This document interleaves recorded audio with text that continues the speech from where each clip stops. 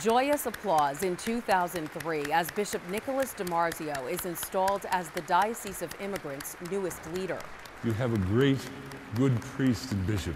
Chosen to minister to the spiritual needs of close to 2 million Catholics in Brooklyn and Queens, many considered the former Bishop of Camden to be a perfect choice, not only because he's a native son of the tri-state area, but also because of his experience with migrant issues. In fact, his very first act as Bishop of Brooklyn was to speak at the Immigrant Workers' Freedom Rally at Flushing Meadows Park. Ed Wilkinson, the tablet's editor emeritus, remembers his impact. Here he is, the bishop, holding a copy of the tablet. Oh, yeah. It was about immigration reform, and he wanted to go on the record right away that he was in favor of newcomers coming to our country. Many of them are Catholics. That's because Brooklyn is home to nearly 950,000 foreign-born residents, representing almost 200 countries. A rich landscape where Mass is celebrated in more than 30 languages. The bishop saying he took to his new diocese like a duck to water. I'm paddling pretty fast. Ever since, Brooklyn's ever-changing demographics continue to inspire the church to adapt, especially when it comes to the priesthood and vocations. It's more than just, a poster or asking guys to consider coming to the seminary. After years of decline, the number of men entering the seminary is on the rise, due in part to the bishop's decision to open a house of discernment where men can consider becoming priests before they make a commitment. Something Bishop of Patterson Kevin Sweeney experienced firsthand as Brooklyn's one-time vocations director. I think we've seen under Bishop DiMarzio's leadership that when the support is given and the opportunities are there, that young people are open to at least considering the possibility of hearing and responding to the Lord's call. Present.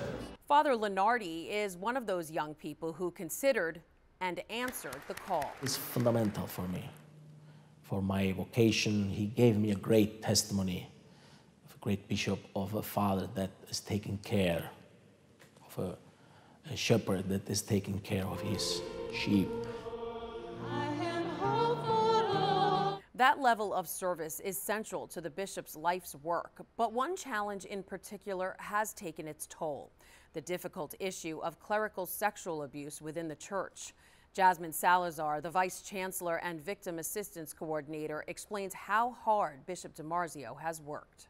One of the first things that the bishop did when he came here was that he established the toll-free reporting line. So that anyone who had an allegation against a member of the clergy, anyone representing the church, they would call the reporting line. And the reporting line was not filtered in any way. He made sure that there was a volunteer who was answering the reporting line that knew to take the facts of the report and immediately send the report to the corresponding district attorney's office. As the healing continues and the diocese evolves, the impact of Bishop DiMarzio's lifelong work will forever be felt, especially among the faithful that have made his time as Bishop of Brooklyn and Queens so worthwhile. Okay.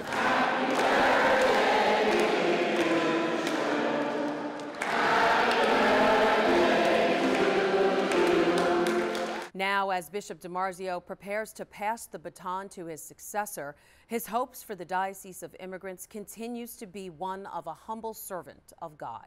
Maybe to say that he was the people's bishop was a wonderful epitaph if I had to write one. So that would make me satisfied.